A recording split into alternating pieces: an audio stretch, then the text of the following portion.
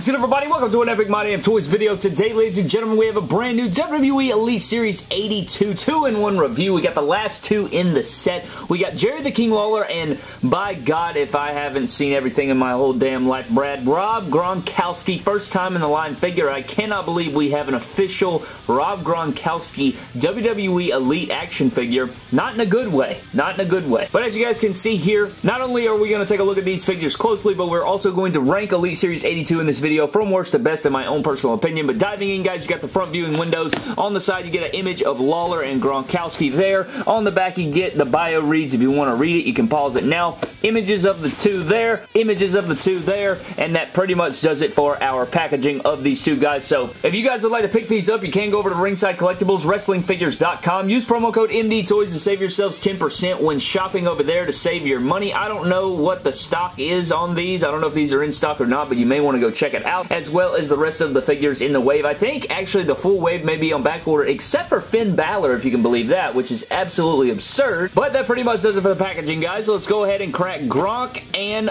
Jerry the King Lawler out of their packaging.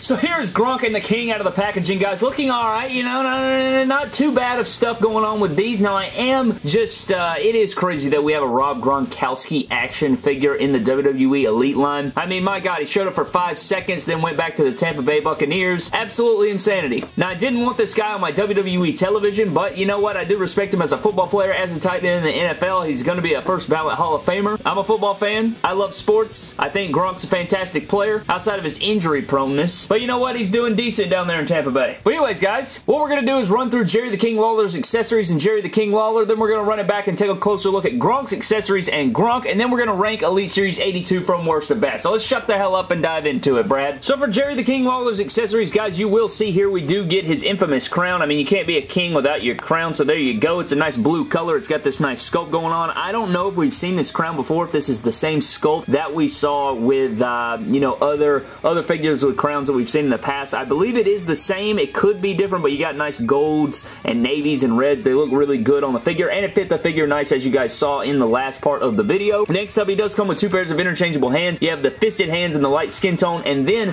this is very odd to me. He comes with mic holding hands, but look at the size difference. Why is his left hand so much larger? Like, what is that? Very, very odd. Very, very odd for sure. This left hand is much bigger, and the right hand is standard size, so I don't know what's up with that, but that is the case. And then finally, we do have his cape, which is super nice. It's cloth material. It looks really good. It kind of reminds me of a defining moment. It does tie in the front. I'm not going to untie that. You can just loop that over the head, because if this comes untied, it's gone forever. I won't be able to get it as tight or as nice as it was out of the factory. So you do have this nice navy color with these floral designs and king designs in silver with the white. It looks really good on the figure. You guys saw it's like a cape, and it drapes over the figure nicely, and you love to see it. You gotta love cloth accessories when they give them to us. But he's got his crown, he's got his cape, no scepter or anything like that, but you know, the Jerry the King Lawler looking pretty fire. Also, this elbow pad is nice. If you want to count that as an accessory, look at that little nice print on there with the little castle emblem crest. That is sick. But anyways, that pretty much does it for Jerry the King Lawler's accessories. So getting into the King himself, guys, I actually do like this head sculpt. I think it does look like a young Jerry the King Lawler. The dark brown hair looks nice. I like the skin tone we got. I like the singlet. The royal blue color is real saturated and nice. I feel like my lighting is a piece of ish. What is this? What is this? Anyways, I'm doing my best here, but the figure looks good. I do get a little bleeding on my wrist tape there in blue. You could probably put these arms on a different figure. If you wanted to put these on like Finn Balor or something, that would probably work, you know, with like navy blue, or make a different attire. But the white elbow pad looks good. I really love this pattern going on the legs, like these crests and these crowns and the goldness going all the way around. It's really clean. It pops off really nicely. He is not on ball joints, but his legs do articulate pretty nicely. He's got his black boots with white outsoles, and he does have the white crowns on there, and I like this. You know, I've never owned a Jerry the King Lawler Elite before. I know we've gotten a few of them. I think this is our third Jerry the King Lawler Elite, if I'm not mistaken, but I like it. I like it a lot, and I think you could, if you wanted to, you could put his cape on him, he could put his crown on him, and you might be able to sit him over at commentary and get away with it if you're trying to do like an Attitude Era setup or something like that. I think you might could get away with that. You may want to pop the head sculpt off for the, you know, that commentary figure we got back in the day, but I still think it could work if you detailed it right and and stuff, but I like this figure, man. It looks alright. I might use him for parts, you know, but yeah, I like this figure. But that pretty much does it for Jerry the King Lawler, guys, and I don't have that first figure, so I really don't have anything to compare him to, so we're just going to dive right into the Gronk figure. So let's get into Gronk's accessories. So for Gronk's accessories, guys, you actually get a decent amount of stuff. Starting out first with this nice track jacket, like a super nice track jacket, and a jacket that I'm going to be putting on the MDT figure. You have these nice black, like zebra stripe pattern going down. It's in the MDT colors. The only thing that's throwing me off is the Gronk Mania. I could easily cover that with some fabric paint or something and, you know, wear this for my MDT figure. If my MDT figure comes out to the ring, you know, if I'm in a wrestling match or something, this is the jacket that I'm going to wear to the ring because this looks just like the MDT. This looks like MDT, man. I could put like a big MDT logo on the back maybe, but I still think it works out. Even if I don't put any logos on it, this track jacket is super nice. You guys saw how it fit the figure. This is a very high quality piece. Like it velcros in the front. It fits the figure well. I even got these cuffs down here with the stripes. I mean, they did an excellent job recreating this jacket in figure form, and it fits the figure really, really good as you guys saw. So you love to see that. He also comes with mic holding hands out of the packaging, and he comes with these wide open hands, I guess to wave or to slap some hoes in the face. I don't know. And then he does come with a WWE microphone. It's just your modern microphone. I feel like the logo's maybe a little bit small there. They don't fill up the square as nice as I'd like, but it still works out. He also has these sunglasses, which I am going to put on the figure now so you guys can see what these look like on the figure. They're nice, kind of like Bret Hart style shades, and they fit on the figure quite nice. Like it fits the head sculpt really, really nice. So there you go. It's kind of translucent or transparent. You can see through there. It's got the silver lining on it, and yeah, there you go. Pretty good stuff right there. And then you do have the 24/7 Championship, which we have seen before with the Elite 78 R-Truth figure, and it is good to get these back in the collection. I think this is the second one we're getting now. Even though they still have not painted the 24/7 in green, it's still that silver color. So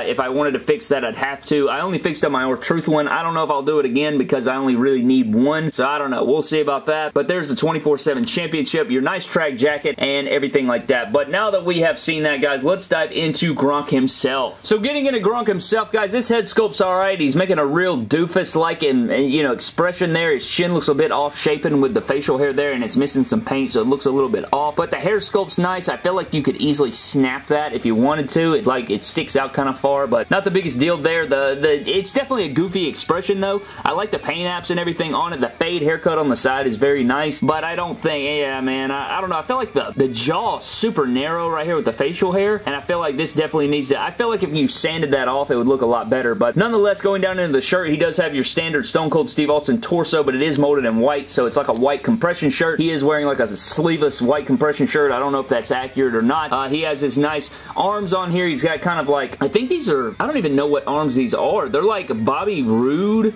basic arms, but they're in the lighter skin tone, of course, to match. He's got the nice shoulders on there. On his pants, he does have the nice zebra stripes going down the side here, this weird camo stripe pattern, the same as the jacket going down the side in the light blue and black. You got the same like Shane McMahon legs with the sweatpants, and you got the white sneakers to go with it, and on the other side it does say Gronk Mania, so the Gronk Mania is on the side there, and it's pretty plain Jane figure. I honestly feel like once this hits retail, I honestly think this is going to rot on shelves. We'll have to see about that. It could be used for some cool parts or something if you need to, you know, switch out or make some cool thing. Nothing's really coming to my mind right now, but, you know, I haven't spent a ton of time thinking about it, but this could make for some really cool something. I don't know. I'll leave that up to you guys to come up with, but he is on ball joints because it is the Shane McMahon sweatpants or jogger style leggings or jogger style legs, but that pretty much does it for the Gronk Elite figure, man. Pretty standard figure, not too crazy over the top, but let's go ahead and dive into my ranking of Elite Series 82. Alright guys, it is finally time to rank Elite Series 82 from worst to best in my own personal opinion. You guys know how these rundowns work. This is based on articulation, accessories, excitement level for the figure, how much we needed the figure, my excitement level for it, all the things above, and also just because a figure comes in at the 6th spot does not mean it's the worst figure ever and there's no good qualities about it, and just because a figure comes in at number 1 doesn't mean it is without fault and just the best figure of just all time. So that being said, guys, let's dive into it. Starting out at the bottom of the ranking, and I gotta go with freaking Rob Football Gronkowski. Actually, football actually fits this time. But right here, guys, we have Rob Gronkowski. You know, I like that they went outside the box with it. You know, I really didn't want a Gronk figure. I don't think we needed a Gronk figure. I think anybody else could have fit here. You have so many guys that could have fit right here, and to see this nice quality jacket, it is a really nice jacket. I like the outside the box thinking of it. I like the jacket, of course. I like the sunglasses and everything like that. You do get another 24/7 championship, but we didn't need a Gronk. My excitement level level for it was through the floor, and yeah, I just don't think we really needed it. So that reason, it's going to number 6. Coming to number 5, guys, I hate to do it, but I'm going to go with Alexa Bliss. Alexa Bliss comes in at the number 5 ranking. I felt as if it's just so similar to the Elite 53, yet it's not as good as the Elite 53. I like the Elite 53 figure better. I like everything about it. It has more details on it. This has interchangeable hands, yes, and it does come with the Women's Tag Team Championship, which is and it is a good figure head to toe. It's not bad at all. It's just the excitement level for the figure wasn't really there. It's not really outside the box attire or anything, and so for that reason, I am going to put it above Gronkowski because it is better than Gronk, but it's not better than the rest in the wave, so I am going to put Alexa Bliss here at number 5. Coming in at number 4, guys, we have Jerry the King Lawler. I think I was actually really impressed with this figure. Besides the oversized left hand for some reason, I like the cloth cape. I like the attire. The white really pops off. I like it's a pretty much really good Jerry the King Lawler from head to toe. I like the crown. It fits the figure well. It looks good on the shelf. Any flashback collector is really going to like this figure, and I got to put it at the number 4 ranking. Coming in at number 3, guys, we got to go with John Morrison. Now, I am super excited to have an updated John Morrison. I think that this figure is really nice. I like the head sculpt. I love the trench coat. I like that, you know, we haven't updated John Morrison in the first place. Just having a John Morrison back in our collections, updated and everything like that, is super nice. Maybe there's some things wrong with the head sculpt. Maybe there's some things wrong with the torso to neck to it's all of those things going on, but at the same time, I think that John Morrison is better than the rest. I was more excited for this figure than the rest. You can use this for a lot of other things, and I'm really hyped to see how this guy performs in other feds and stuff, so for that reason, I had to put Johnny Football Mundo at the number 3 spot. And coming in at 2 and 1, guys, you got 2 excellent figures. 2 figures that I think are going to be in the top for figure of the year when it is all said and done. And coming in at the number 2 ranking, I'm going to go with Keith Football Lee, and at number 1, it has to be Finn Balor. My excitement level for Finn Balor was absolutely astronomical. I think that, you know, the updates to it are fantastic. I think this is a just perfect head sculpt. I love the attire from head to toe. We get shooter hands. It is freaking perfect. The Keith Lee, things that could have been improved with Keith Lee, I think that, you know, I did get a loose boot. I did get a loose leg. Not the biggest deal for me. I did notice that other guys have a loose torso mold. I also don't like that the beard is weird, and I feel like the head sculpt could have been just a slight tad bit better, but I still think it's a really damn good figure. I think the Keith Lee is very, very good, and I know a lot of people are probably going to put it at number 1 for sure, but for me, when I look at this Finn Balor, I get super excited for it. My excitement level was through the roof. It feels good. I love it. It's just perfect. I love the Finn Balor too much to not put it at number 1, so let's go through the ranking again. You got number 1 Balor, number 2 Lee, number 3 Johnny Football Mundo, number 4 Jerry the King Football Lawler, number 5 Alexa Football Bliss, and Rob Football Gronkowski Football. So that pretty much does it for my ranking of Elite Series 82. Let me know what your ranking is down below. I'm sure a lot of people are going to have John Morrison number 1, Keith Lee number 1. Some people may even have Alexa Bliss number 1. But for me, guys, this was my full ranking here, and I had a ton of fun reviewing this set. It was a lot of fun.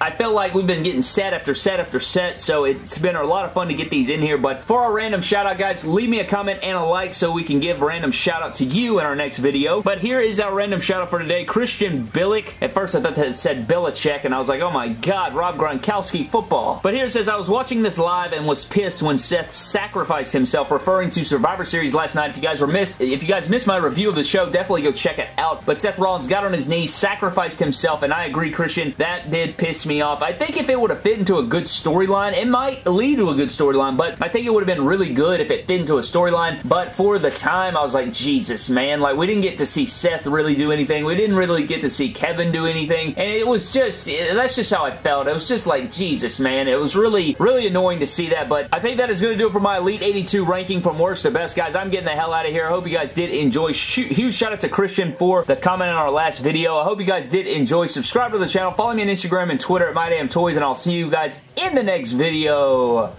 Thank you.